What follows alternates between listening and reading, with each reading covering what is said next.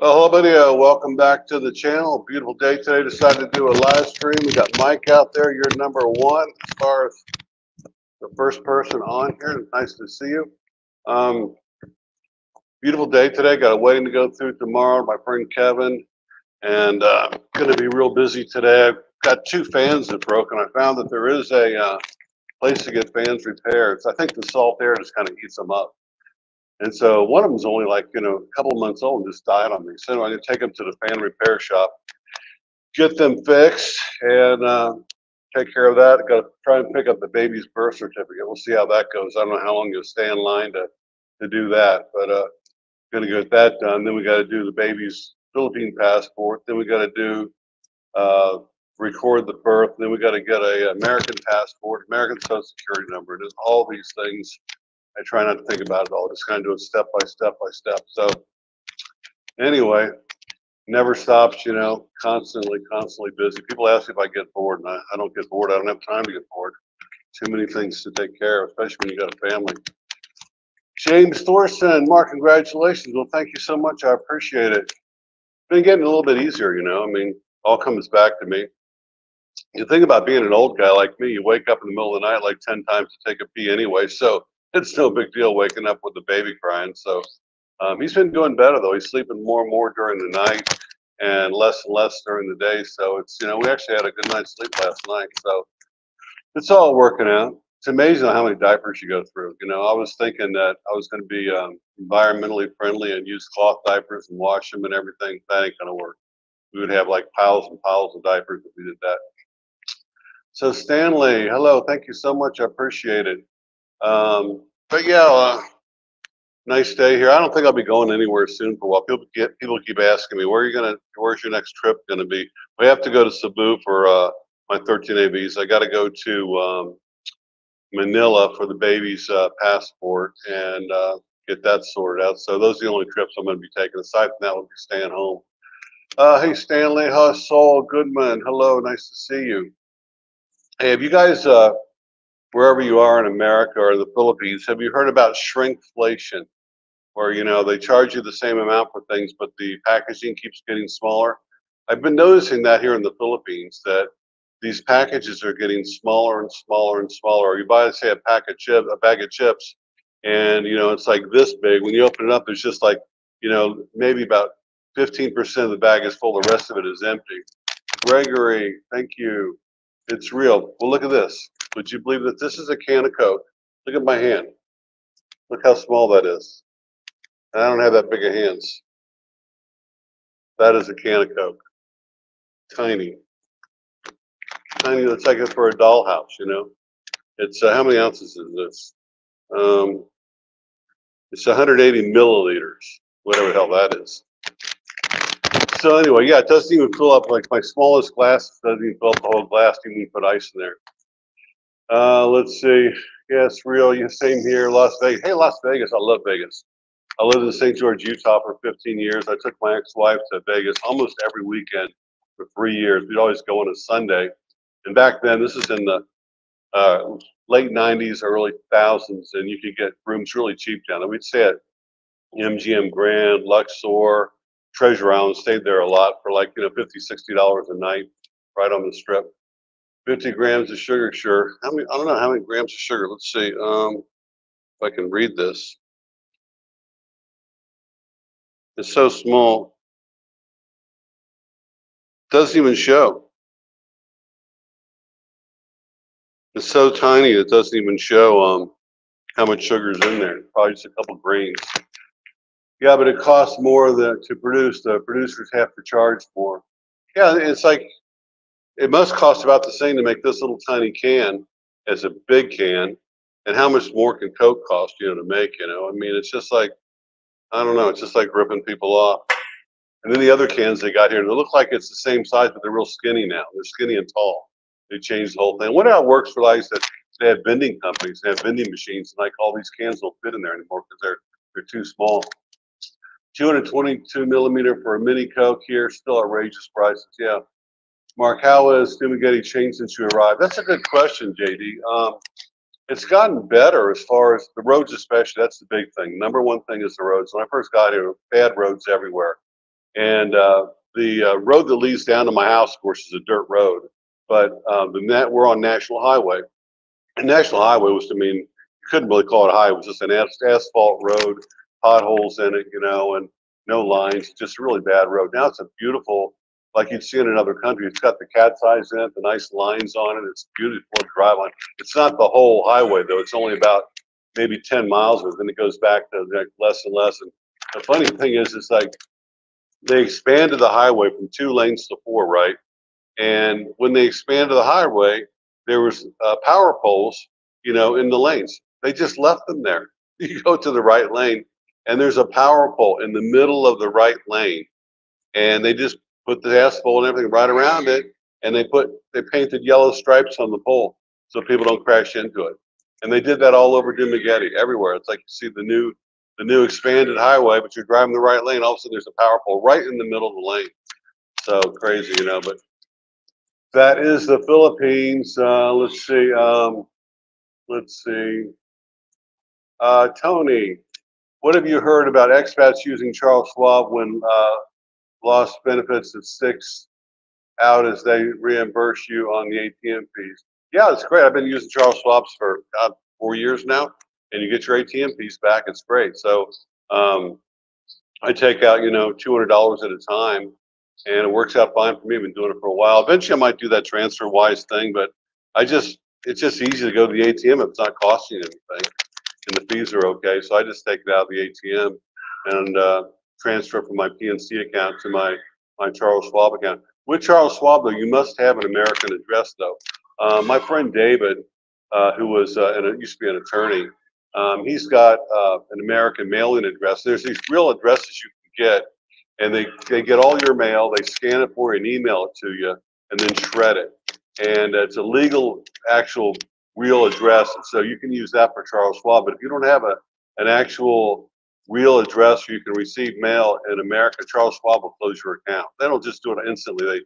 They call you up first, talk to you, then they'll close your account. So you want to make sure you maintain an address. Like I'm using my mother's now, but eventually I'm going to have to do what my friend David did and get a proper address. We will keep you in your prayers. Well, thank you, Sammy. I appreciate that. I usually put honey in my iced tea. You know the regular little honey things at the top, you know, that you buy in the store. And I was going to make my tea yesterday, and it goes, there's ants in there. I couldn't see them. I looked, and sure enough, even though it's closed, somehow those little tiny ants had gotten inside the honey. I don't know how they do it, so I had to throw the whole thing away. Tony, I meant to say that one benefit that sticks out is they reimburse you. Yeah, you're right. That is a big benefit.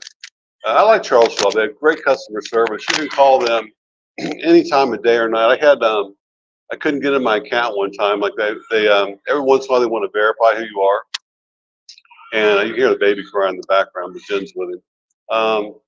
They want to verify who you are, and so they send you like a code, and for some reason the code wouldn't work, or I couldn't get it to work. And then after so many tries, it locked your account. So I got on the phone, called up, got right through to someone. They sorted it right out for me, and 5 minutes later, I was back online. But they really have good customer service at Charles Schwab. Hey, Chester, nice to see you. Chester was on my show not long ago. Really interesting guy. Check him out. Jonathan, greetings from Germany. Happy to catch a live stream. Thank you, Jonathan. Yeah, my good friend Steven's over in Germany right now. His mother is German, and he's going to be there for 2 weeks. Comes back on Sunday. I like Germany. I've been there a couple times. Been to Hamburg.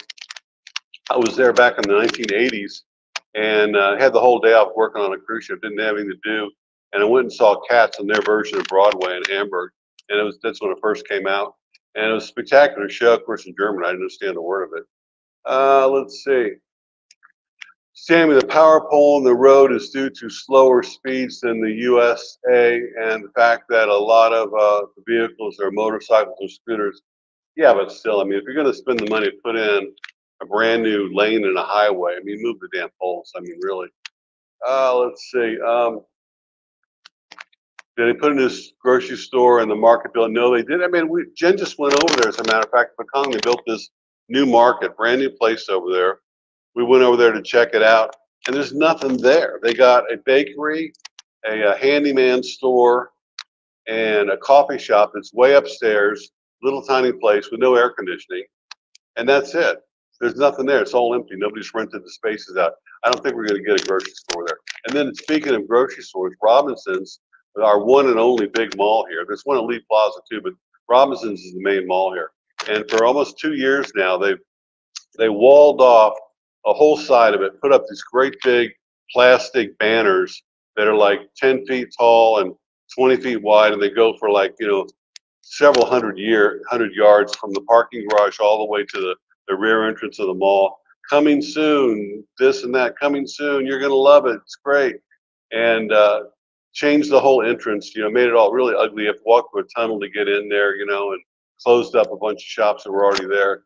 And so you go up to the parking garage where you can actually see over this big wall they put up so you can't see what's going on. And there's like 20 acres and there's absolutely nothing going on. It's just dirt. There's no construction, no trucks, no nothing. And it's been that way for 2 years. So big signs out front, yeah, coming soon. Great new remodeled mall. It's going to be fantastic, but there's nothing there. And it's the same thing with our airport. I don't think we're ever going to get the international airport they said they were going to put in when I moved here 5 years ago. So, yeah, they built this place in Bekong. We're so excited about it. So this is going to be great. We'll maybe have some good shopping right here in Bekong and not have to go into Dumaguete or go to the mall. But nope, there's nothing there. Let's see. Schwab acquired Thinkorswim, the best trading platform on the planet. I didn't know that. I knew they took over E-Trade because I have an account with E-Trade. Now it's with Charles Schwab, which is fine with me. Let's see. They had some really bad flooding in Dubai. Yeah, I saw that. Yeah. They should move the poles, but it's a lack of funding issue. They seem to have a lot of funding for roads, though. They're putting in roads everywhere. So, yeah, going back to the question about things have changed. Yeah, the big thing is the infrastructure. The internet's got a little bit better. The power goes out a lot less now than it did when I moved here.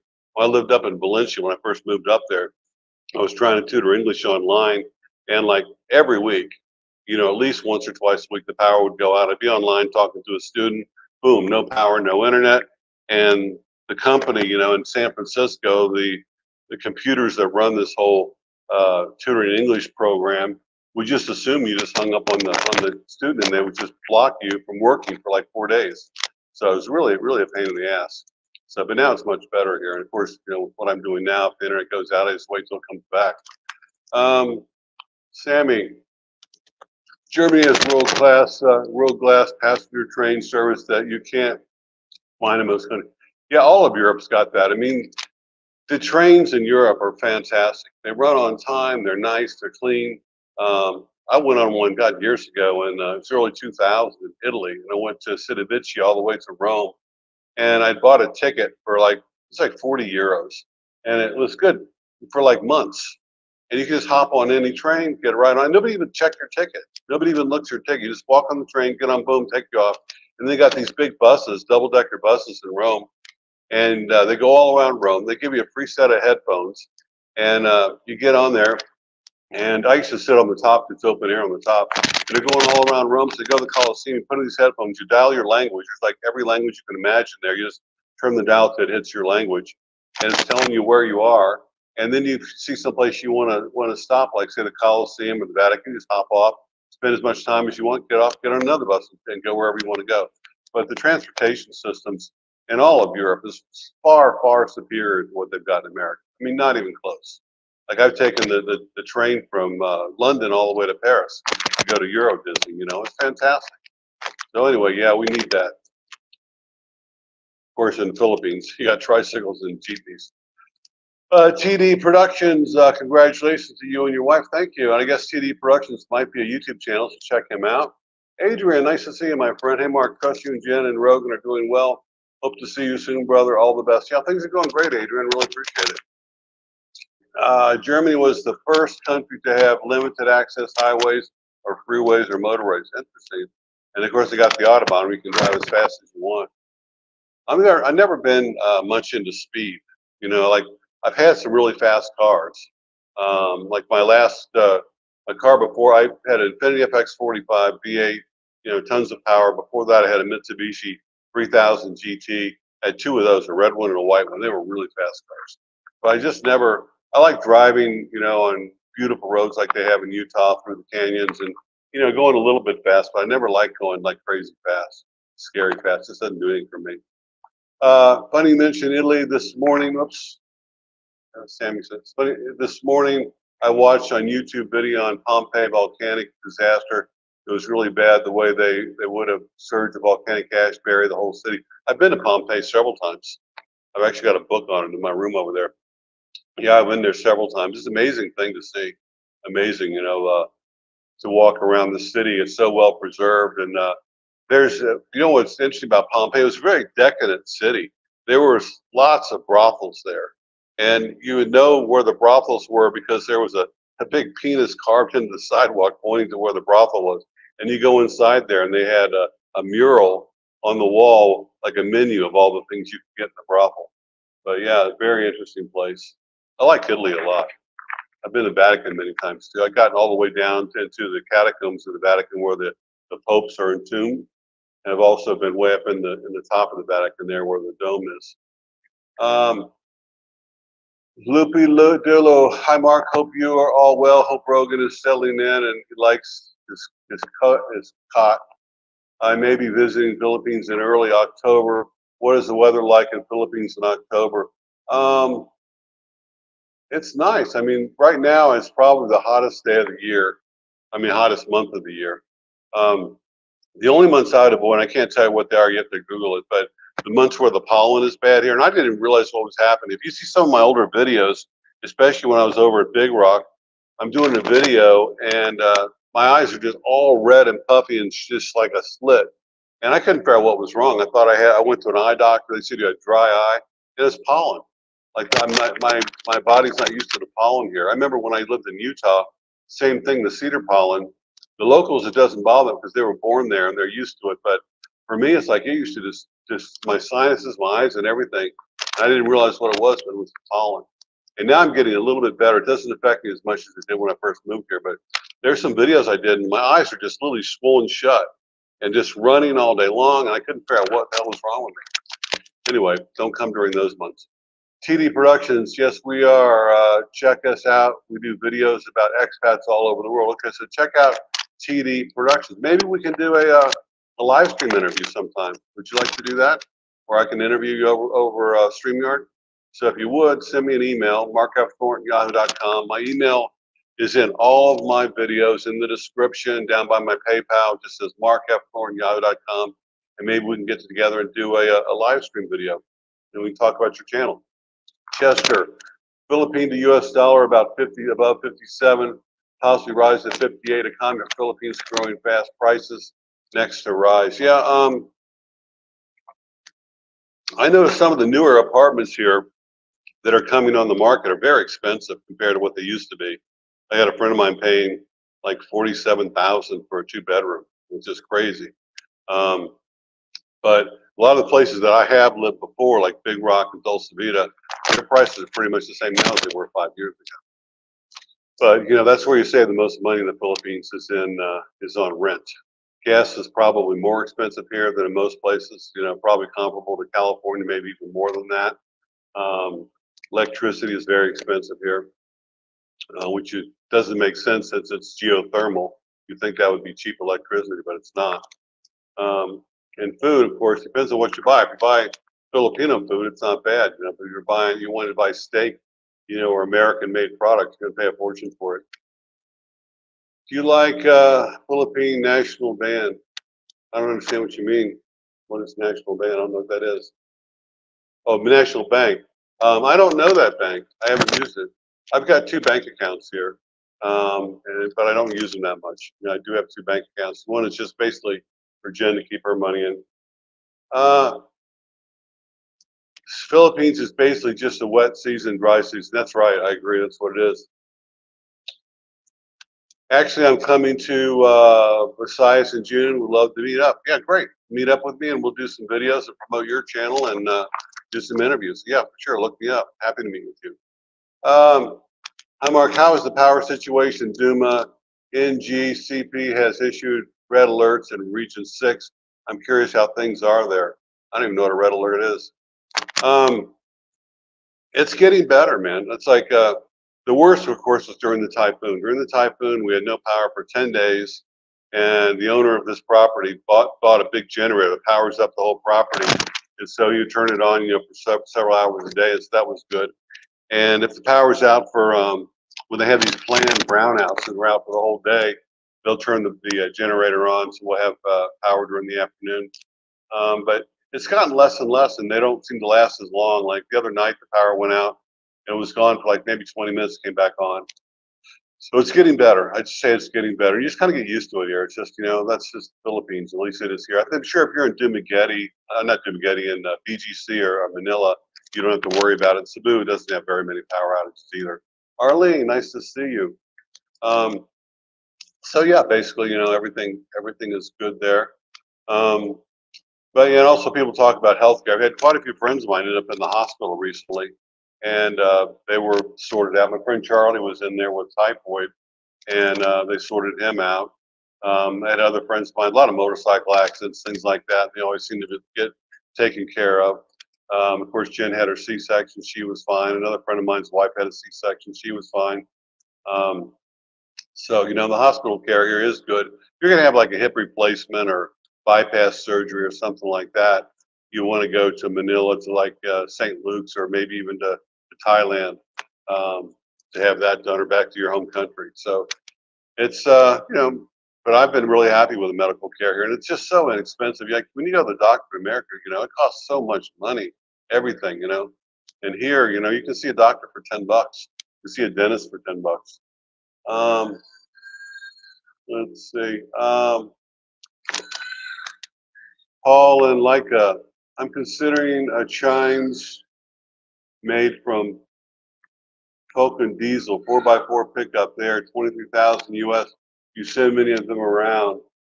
Yeah, I've seen a couple of those. Yeah, they're getting more and more. I got a Chinese car. I've got the Geely Coolray, which is just a great car. One of the best cars I've ever owned, actually. They own Volvo, they own Aston Martin, they own part of Mercedes Chrysler, and a couple other companies too. And it's a really great car with great, really good technology. Oh, baby's upset. Tony, wait, would it be fair to say the rents drop considerably in price as you move into the provinces? What have you heard on rent prices? Yeah, you're right about that, for sure. I just talked to someone recently who got a really nice house, 2-bedroom house with a pool, and they're paying like less than $300 a month. So yeah, we eventually go, no, I would never go back to ground zero ever. No matter if they called me and begged me, I would never go back there. No. I brought thousands of dollars of business there, free advertising, and they basically stabbed me in the back, just like, my two friends did. No, would never go there again, ever. If I go to a coffee shop now, I like Bose Coffee. They're small, but they've got good coffee and really nice pastries. I used to go to Tom and Tom's. That's where Paul likes to go, which is a nice coffee shop on the boulevard, but they don't have any pastry. I like to have something sweet with my coffee, like a piece of cake or pie or something, or a donut. They don't have that there. And so that's why I don't go there. But the Bose is nice. They used to have a really nice Bose at the mall, and when COVID came, they shut it down. They never opened it back up. Let's see. Sammy, in the Philippines, is it hard to find ham, lettuce? It is. It's hard, not hard. You can find lettuce and potatoes, no problem. But ham, I've never seen kale. But ham is hard to find there. I guess because there are lots of pigs. But I think in order to make ham, you have to cure it in a cold climate. And so, yeah, can't find good ham here at all. Forget about it. How do you spell the name of your car? Okay, Geely, Geely. Great car. I mean, I just love it. And the thing about these Chinese cars, not just Geely, but the other ones, is China's government subsidizes manufacturers, and they're doing that so they can obviously dominate the market. And these cars are very popular in Saudi Arabia and also in England.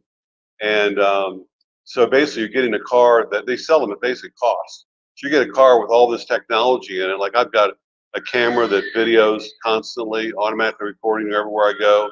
I've got 4 cameras all the way around, so it shows you turn your left turn signal, it shows you what's on the left side of the car.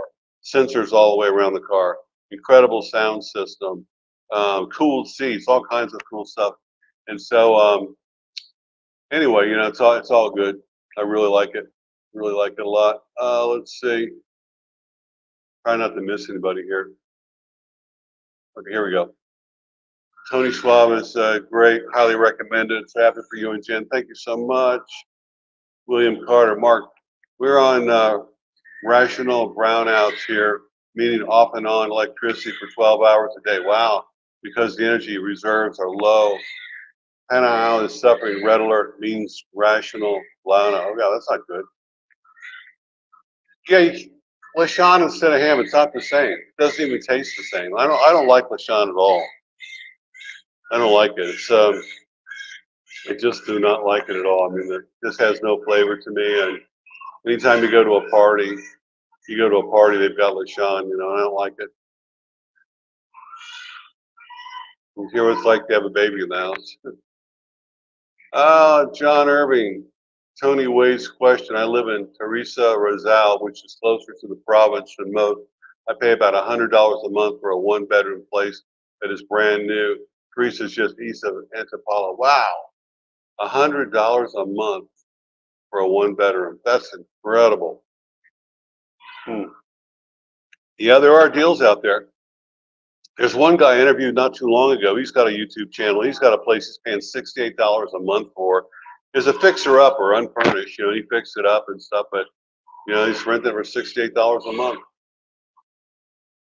Bose Coffee, my favorite go-to home brewing coffee. I prefer daily. Yeah, that's good. I'm a coffee guy. I really like my coffee. Water temperature in the ocean. That's the thing. I was in Miami for 6 weeks before I came here. I rented a place on Collins Avenue right on the beach. It was in January, and the water was too cold to swim in January in Florida. And so, you know, here the water temperature is the same year round. I can't tell you what it is, but it's just perfect temperature for swimming year round. I'm out there every day, sometimes an hour, 2 hours in the water. I stand there until my fingers get all wrinkled, and then I have to get out. Let's see. I think the lemongrass they put in the LaShawn is why I don't care for it either. I don't know. Just does nothing for me. I don't like it. Pampangana, Philippines. Okay, I've never been there. I love your live chats. Keep doing them. Thank you, Tony. I'm going to probably have to wrap this one up, guys, because you can see Rogan's kind of upset in the background. I'm leaving Jen to look after him. So I got to do my daddy duty and go out back there and see if I can find a way to soothe his cries. I got an interview this afternoon. Somebody I've never met before messaged me, so I'll be doing that this afternoon. I'll have it up tonight. If you want to be on the show, just contact me, markupthornton@yahoo.com. Emails and all my videos. And happy to meet you. Have a cup of coffee or perhaps do an interview if you want. And I read all my emails and try and respond to them all. So anyway, thanks for watching, everybody. Thank you for subscribing, and we'll see you next time. Bye.